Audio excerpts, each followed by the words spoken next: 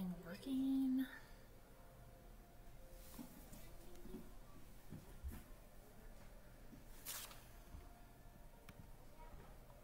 Hello everybody. Okay, so I thought I would go live because I've been talking with some friends online and we have our whole little thing, but I'm like, no, now's the time to go live and talk about this with all the people on my social media who are annoyed with everything that I post. So today I'm in Canada and I wanted to talk about informed consent and how we have what's the freedom to consent or not consent. Now there's different types of consent in Canada. There's verbal, there's written, and what you can use in order to make an informed decision. So we have the ability, thanks to our rights and freedoms here in Canada, to not consent to things. And some of the things that we have the ability to not consent to are when it comes to health and medical procedures. And they can be verbally given, or it comes to a disability or something like that. You can give informed consent verbally, and they have to honor that. So I do not consent to wearing a mask. And because a mask is a medical apparatus, then they have to honor the fact that I don't consent because I have made an informed decision on a medical procedure that just doesn't make any sense to me. And that my knowledge and my research on that allows me to not consent to wearing that. And that is a freedom that we are all given, but we don't know how to apply it in our lives. Now, the reason I learned about consent is because when my child was born, I did what every mother does, and I took him to a wellness check. And at that wellness check, he received the bad V word. And I took a perfectly healthy child to get his V word, and he came home sick every single time. And I took him 4 times because I didn't wake up until the 4th time, and every single time he was perfectly healthy and he got sick, and then he was perfectly healthy and he got sick, and he got worse and worse each time I took him until the last time where his fever was so high that he ended up having what's called a febrile seizure. Now they tell you that's normal, don't panic, that's normal. Anything that happens neurologically means that that is not normal. That means something is happening to the body that is triggering a neurological reaction, okay? Now, had I been given the proper informed information to make an informed decision on these bad V words that I was going to put into my child's body, and I was given the actual information, I wouldn't have done it. Because I would have outweighed the pros versus cons.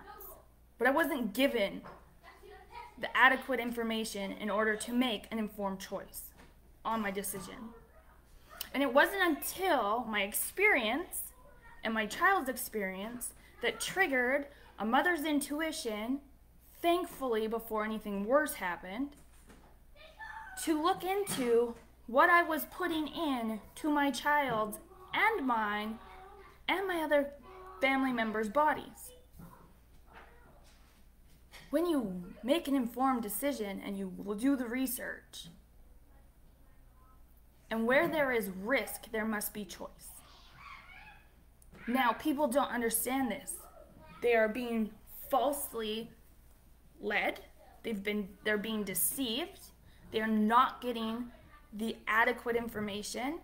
They are being given false information, or just not, I shouldn't say they're not getting false information. They're getting just the tip of the iceberg of information, just enough so that they don't question anything, because if they were given the whole amount of information, they'd probably make a different choice.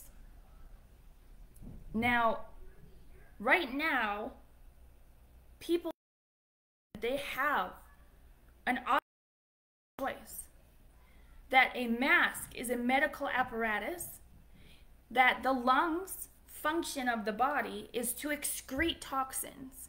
And when you have that medical apparatus on your face, you are not fully excreting the toxins from your body. Now, majority of people in Canada are unhealthy to begin with. So now you have an unhealthy vessel with a medical apparatus that isn't allowing the oxygen or the toxins within your lungs and your body to be fully detoxed out of it, and you're actually inhaling them back in. And now you have an unhealthy vessel becoming unhealthier when they're telling you that it's helping you or saving other people's lives. That is called deception. But because of the lack of knowledge in society today, because they don't want you to know what they're doing to you, because if you knew what they were doing to you, you wouldn't do it, right? Because you'd have the information and the knowledge to make an informed decision on all of this.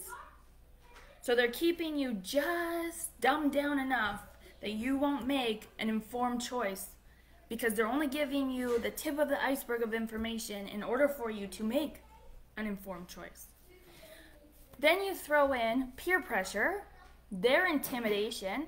When my child was vaccine injured, I literally had a doctor look at me and say that I was like pretty much the worst mother in the world. How would I know what is best for my child? They know more. They know what's best for my child.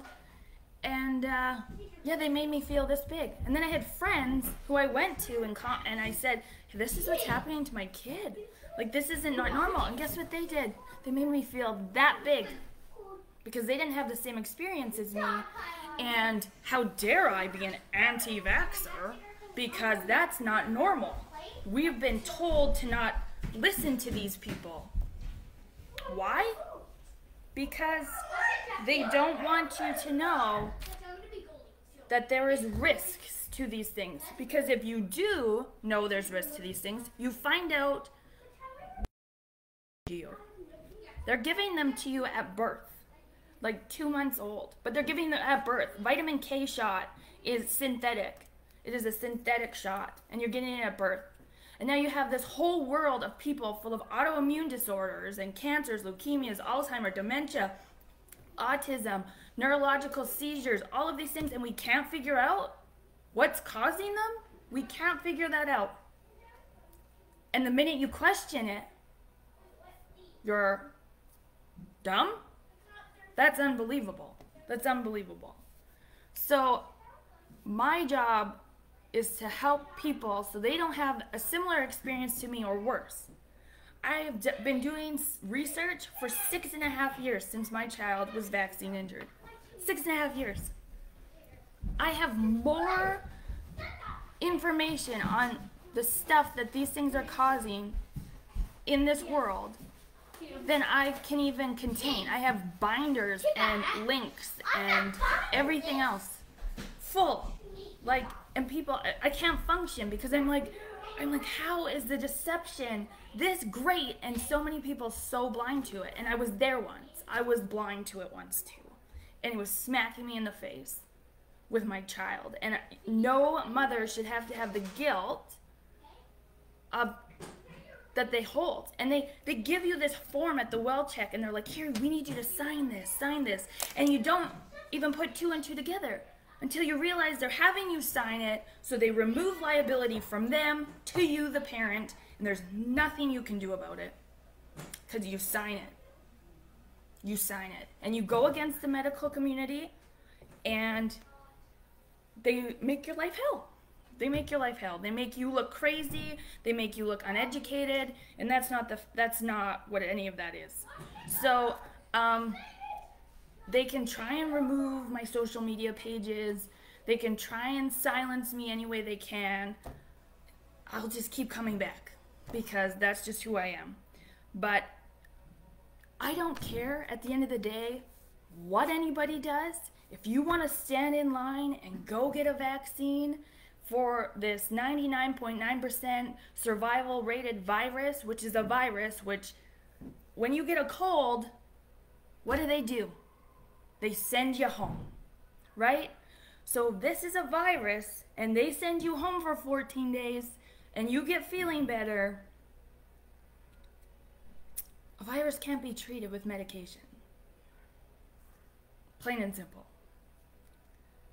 It takes good nutrition, boosting your immune system, and fighting it all off at home.